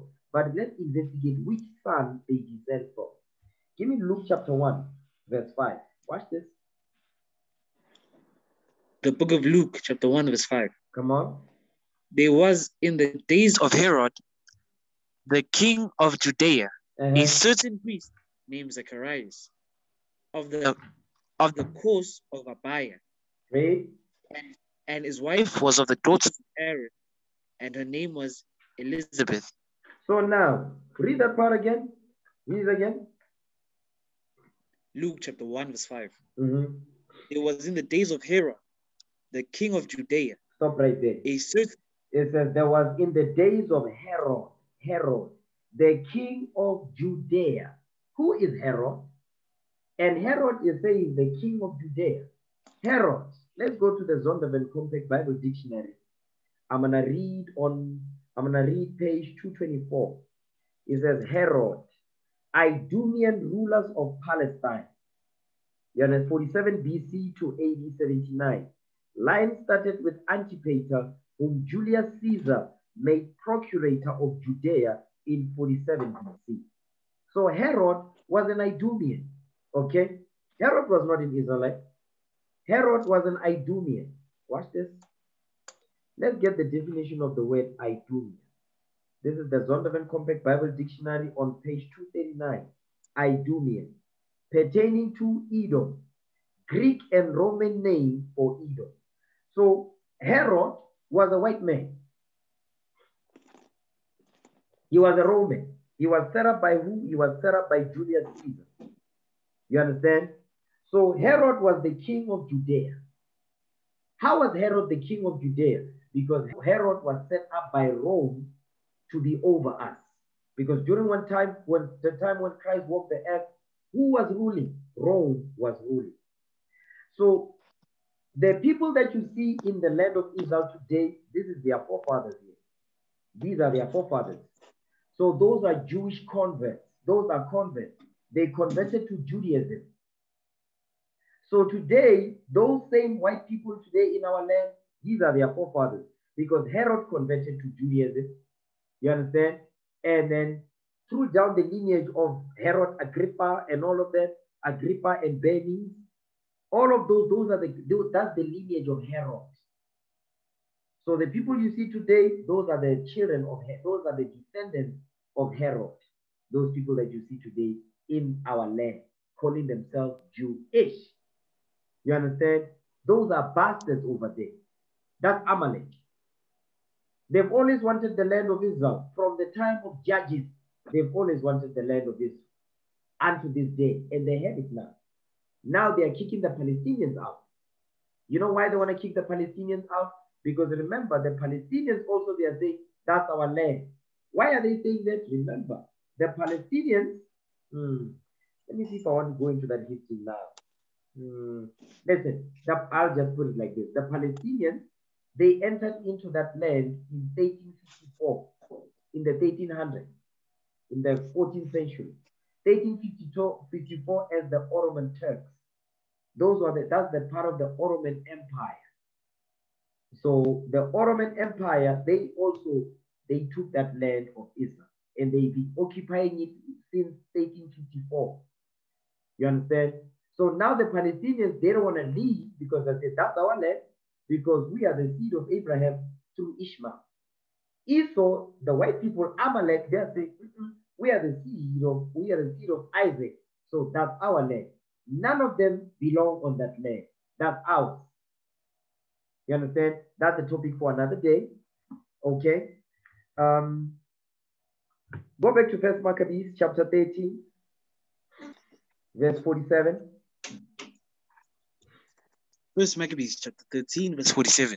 So Simon was appeased toward them and fought no more against him, but put them out of the city and cleansed the houses wherein the idols were, and so entered into it with songs and thanksgiving. Because the Amalek, you understand, the Greeks had what? Because that was Amalek. They always wanted our land, so he kicked them out.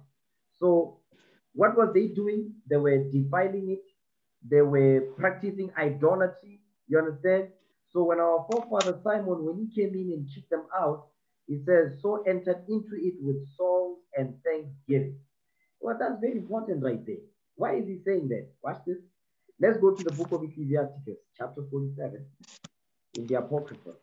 Sirach 47 and verse 8. Sirach 47 verse 8. Watch this. Ecclesiastes chapter 47 verse 8. In all his works, he praised the Holy One, Most High, with words of glory. Talking about David. This is King David. They're talking about King David here. Go ahead. With his whole heart, he sang songs and loved him that made him. So King David was a what? He was good with a note. He says, with his whole heart, he sang songs and loved him that made him, meaning the Most High. Go ahead. Watch this. He set singers also before the altar, that by their voices they might make sweet melody, and daily sing praises in their songs. You see that thing? And daily sing praises in their songs. So them singing praises daily in their songs to glorify the Most High God, that was to bring forth what? Healing and cleansing in the what? In the temple. Because the heathens were what? They were defiling it with their idols and all that. Watch this. Give me the book of First Samuel. First Samuel chapter 16 and verse 18. This is when Saul, the evil spirit jumped upon Saul. Now King David had to play the harp because he was good with the musical instrument. Okay. First Samuel chapter 16, read verse 14. First Samuel chapter 16 verse 14. Read. But the Spirit of the Lord departed from Saul, and an evil spirit from the Lord troubled him. You see that thing? The spirit, meaning the Spirit of the Lord, the righteous spirit departed from Saul, and an evil spirit jumped upon Saul, and it was troubling him. Go ahead. And Saul's servant said unto him, Behold now, an evil spirit from God troubleth thee. You see that thing? Even the people could see he's troubled by an evil spirit. Watch this. Read on, verse 16. Verse 16. Let our Lord now command thy servants, which are before thee, to seek out a man who is a cunning player on an harp. And it shall come to pass, when the evil spirit from God is upon thee, that he shall play it with his hand, and thou shalt be well. You see that thing? So music music heals. Literally, music heals. You see that part? It says, when the evil spirit from God is upon thee, that he shall play with his hand, and thou shalt be well. Meaning what? You are going to heal. Watch this. Jump down to verse 23. Here's another thing, by the way. I want to show you, you know what? No, not today. Read verse 23. Watch this. Verse 23. And it came to pass, when the evil spirit from God was upon Saul, that David took an harp and played with his hand. So Saul was refreshed and was well, and the evil spirit departed from him. You see that thing? Because music heals. Music is a healing. Music is a spirit that brings forth healing. Because when you notice, you look at our people, especially the brothers, you understand they are into hip hop and all of that. They are always thinking about bees and hoes, killing, guns, and all of that. The likelihood of them ending up in jail, killing, raping, murdering, and robbing, they are very high. Why? Because if you're not, if the music you are listening to, because it's a spirit, if the music you are listening to is not to edify you, guess what it's doing? It's corrupting you. Because evil communications corrupt good manners. Watch this. Go back to Surah 47, read verse 9 again.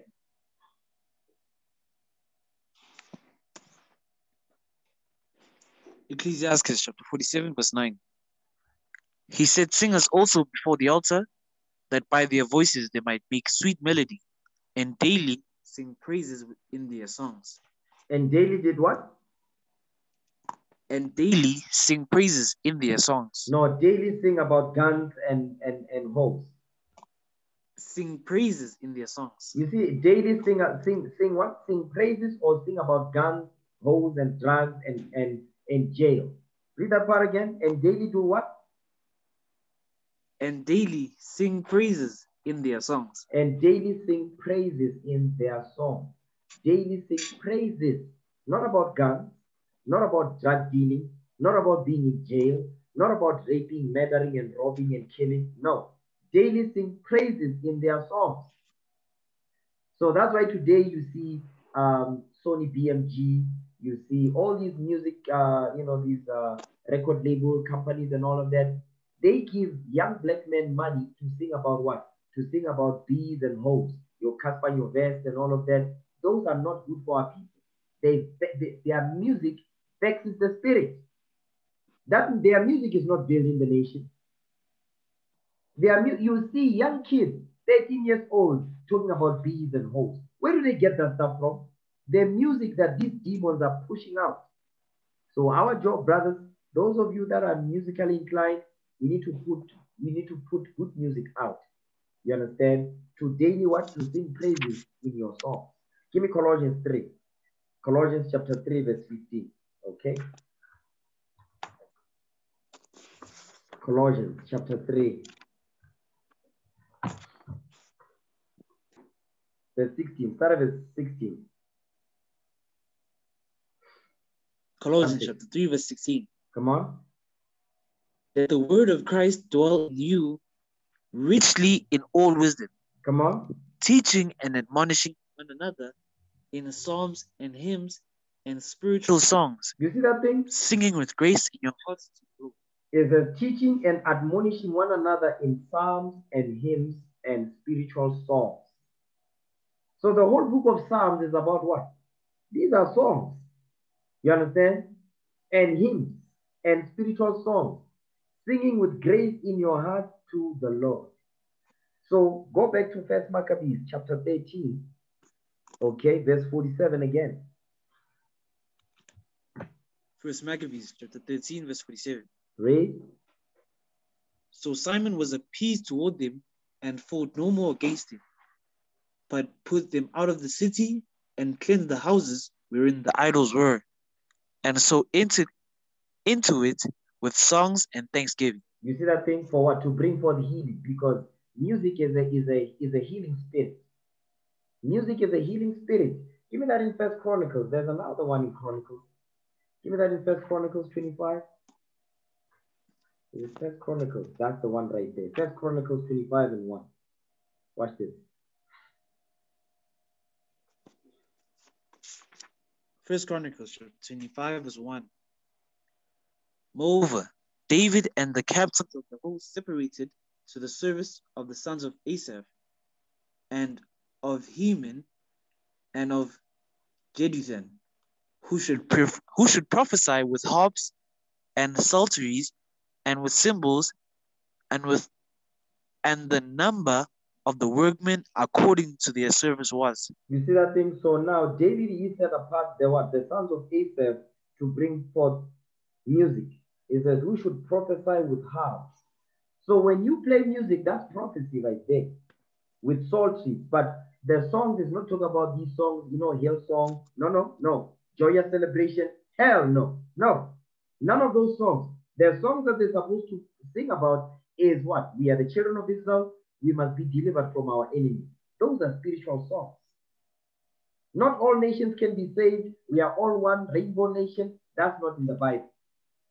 Okay? That's not in the Bible. Who should prophesy with harps, with psalteries, and with cymbals? You see that thing? That's how our forefathers prophesied. Our foremothers, they prophesied with songs. Songs that will edify you, according to the scriptures. Okay? Go back to 1 Maccabees 13, verse 48 now. 1 Maccabees chapter 13, verse 48. Yea, he put all uncleanness out of it, and placed such men there as would keep the law, and made it stronger than it was before, and built therein a dwelling place for himself. You see that thing? So he says, so entered into it with songs and thanksgiving. The spiritual songs to bring forth healing, to get rid of the demons of the idols that the heathens was worshipping when they was occupying the land. You understand? That's why he did that. That's why verse 48, read verse 48 again. 1 Maccabees chapter 13, verse 48. Yea, he put all uncleanness out of it, and placed such men there as would keep the law, and made it stronger than it was before, and built therein a dwelling place for himself. Read. They also of the tower in Jerusalem were kept so straight that they could neither come forth nor go into the country, nor buy nor sell. Wherefore they were in great distress for want of victuals, and a great number of them perished through famine. You see that thing? So those the ones, listen, remember in Gaza, he had what? He put the heathens to flight. You understand? But now in Jerusalem, there was what? There was other white people that was there that he decided to do. He decided to starve them. Meaning there was a siege. You understand? There was a siege. So what was going on is that they could not buy, they could not sell, so they didn't have food. So many of them died through what? Through famine. They died through hunger, starvation. Read on. Then cried they to Simon, beseeching him to be at one with them. Read. Which thing he granted them, and when he had put them out from thence, he cleansed the tower from pollutions. You see that thing? So they begged for mercy. You understand? It says, then cried they to Simon, beseeching him to be at one with them. Meaning, have mercy on us. Which thing granted he? He granted them that. Okay, when you put them out from them, he cleansed the tower from pollution, because the heathens were polluting the temple. You understand? Read on. And entered into it the 23rd day of the 2nd month. Stop right there. Okay, it says, and entered into it. It says, and entered into it the 23rd day of the 2nd month. Go ahead. And entered into it the 23rd day of the 2nd month, in the 171st year, with thanksgiving, and branches of palm trees, and with harps, and cymbals, and with viols, and hymns and songs, because there was destroyed a great enemy out of Israel. You see that thing? Because there was destroyed a great enemy out of Israel, the Greeks. So he was putting the Greeks out. He was putting them out. You understand? Because remember, Demetrius had a league with him. So Demetrius didn't have a problem with what Simon was doing. And also, if he was having objections, Simon was like, let's go to war. The hell is that? Okay? So he was putting the heathens out and cleansing the temples and the sanctuaries and restoring peace and getting access to the land that was taken by who? Tryphon. You understand? That's what he was doing. So, but I want to show you here, this is a year later. Okay? Because read verse 41. 1 Maccabees 13, verse 41. Watch this.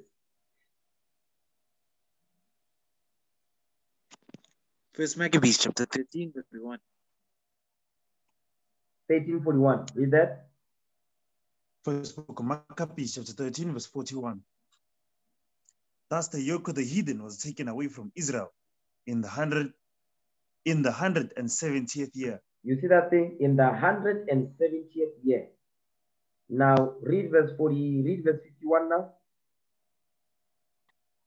And entered into it the 23rd day of the second month, in the 171st year. You see that thing? In the 171st year. So now this is a year later. You understand? Because remember, he had to deal with Gaza, okay? He was coming down, Jerusalem also, to deal with what? To get the heathen out. So when he ordained, when our forefathers ordained the 23rd day of the second month as the day of Simon, that was a year later now. After the temples was cleansed, the heathens was kicked out. You understand? Some were put to death, okay? And then they ordained this day that a great enemy has been put out of Israel. You understand that? Read on. In the 171st year, with thanksgiving and branches of palm trees, and with harps and cymbals, and with viols and hymns and songs, because there was destroyed a great enemy out of Israel. Come on, watch this. He ordained also that that day should be kept every year with gladness. What did he say? He ordained also that that day should be kept every year with gladness. He says he ordained that that day, which is the day we are observing, it should be kept every year with gladness. Go ahead. Moreover, the hill of the temple that was by the tower, he made stronger than it was. And there he dwelt himself with company. Come on. And there he dwelt himself with his company. And when Simon saw that John, his son, was a valiant man, he made him captain of all the host, and he dwelt in Gazara.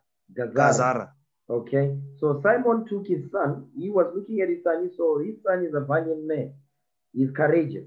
He says he made him captain of all the hosts, and he dwelt in Gazara.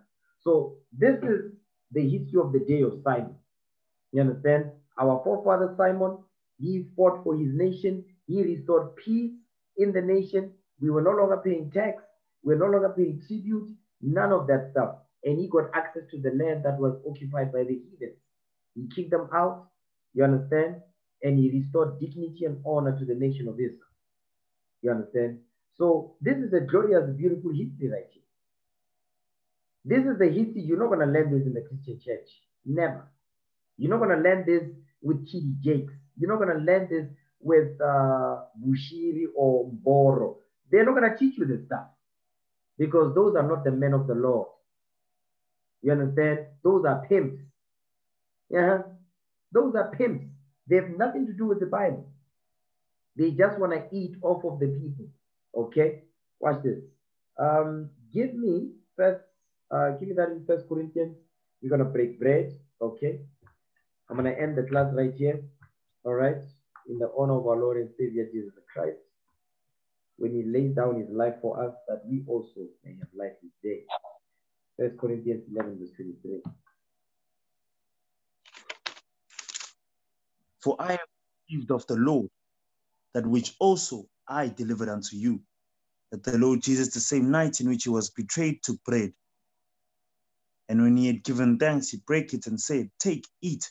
This is my body, which is broken for you. This do in remembrance of me. After the same manner also he took the cup when he had supped, saying, This cup is the New Testament in my blood. This do ye, as oft as ye drink it, in remembrance of me. For as often as ye eat this bread and drink this cup, ye do show the Lord's death till he come. Wherefore, whosoever shall eat this bread and drink this cup of the Lord unworthily shall be guilty of the body and the blood of the Lord. But let a man examine himself, and so let him eat of that bread and drink of that cup. For he that eateth and drinketh unworthily eateth and drinketh damnation to himself, not discerning the Lord's body. For this cause many are weak and sickly among you, when ye sleep. In the name of our Lord and Savior Jesus Christ, we pray. Amen. Let's give the Most High hand for that class. All praise to the Most High.